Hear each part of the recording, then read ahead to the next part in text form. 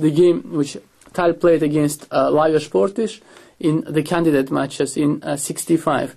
So he started e4, and after some opening moves, not much was going on. Some pieces were exchanged.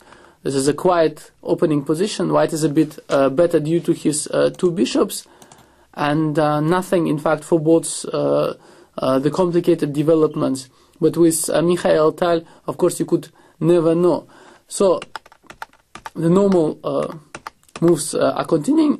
People are finishing their developments, and okay, somewhere around here things are becoming to get interesting.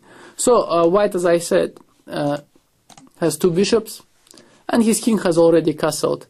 Black has a very solid position, but okay, has to face the two bishops, which is not so horrible here structurally, and has to do something about his king. And if he castles here, then after bishop g5, for instance, he already has to face some dangers. On the other hand, I mean, he can play g6 in order to prevent the threat of mate.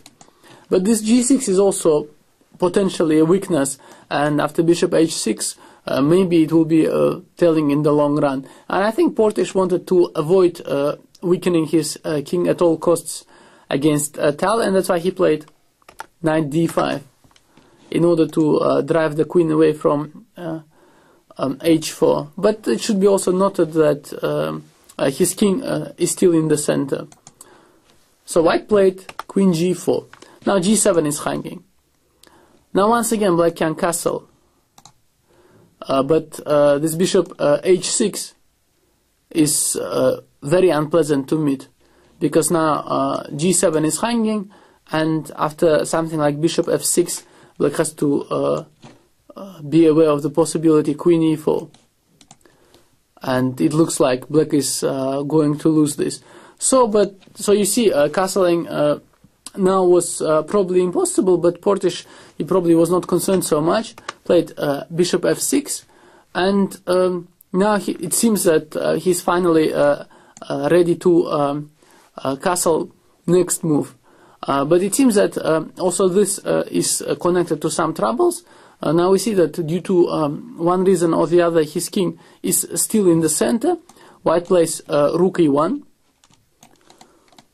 putting the rook to an open file, and also indicating that the abode of the king on e8 is not as safe as it might have seemed.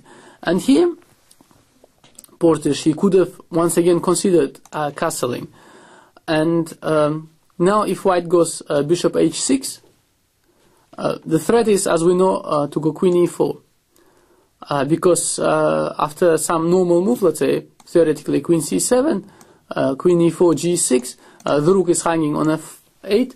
So the move then would be probably rook e8.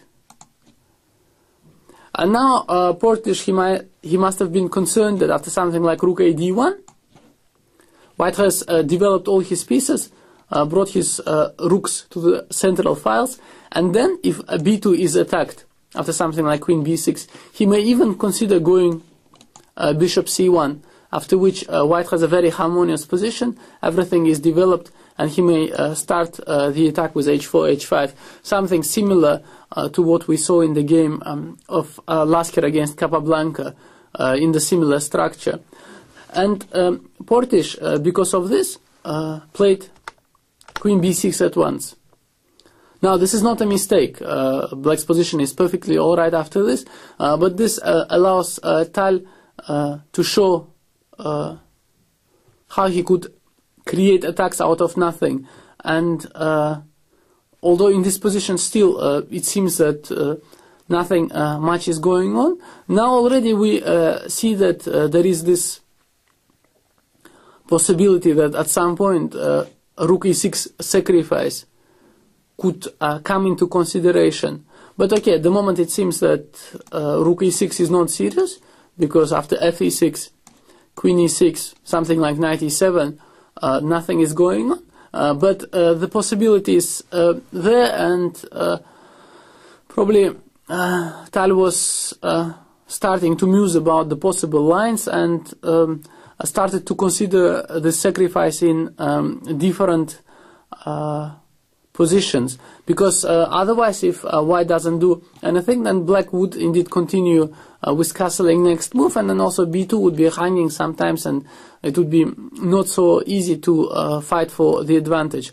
So Tal makes a move about the only move which can prevent black from castling. He plays c4.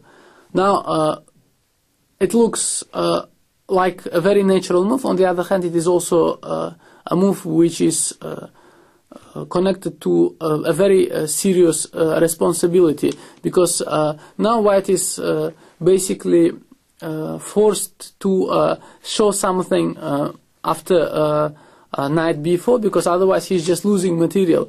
I mean, the bishop is hanging on d3, the pawn is hanging on d4, and all this is getting a bit complicated. In case of, let's say, knight e7, then white probably would be happy to play bishop e3, threatening d5 to open the position for two bishops, and something like queen b2, rook b1, and so on, given that the king is still in the center, is not so comfortable for black. b7 is hanging, and on the whole, white has a big lead in the development. So, but still, it is natural to ask what happens after knight b4, and that's what Portisch played, and here Tal stunned the chess world by this sacrifice. Rook takes e6. And we see that black did have the opportunity to castle early in the game, and always it was not entirely comfortable, but now he was probably sorry that he did not enter some more quiet waters, and Portisch suddenly had to calculate lines which were pretty unpleasant. On the other hand, as analysis proved afterwards, this sacrifice, although fully sound, is not very promising, because with the correct defense, black should have no problems to hold the draw. On the other hand, in a practical game, a correct play is always something which is achieved only with great difficulty, and this was also one of the characteristic traits of Mikhail Tal, that his opponents always found the best defense, but only after the game. And this game proved to be no different from any others, because after taking the rook, of course rook has to be taken, queen takes e6. Now black is a rooker, but has to make a very important decision now, what to do about the king.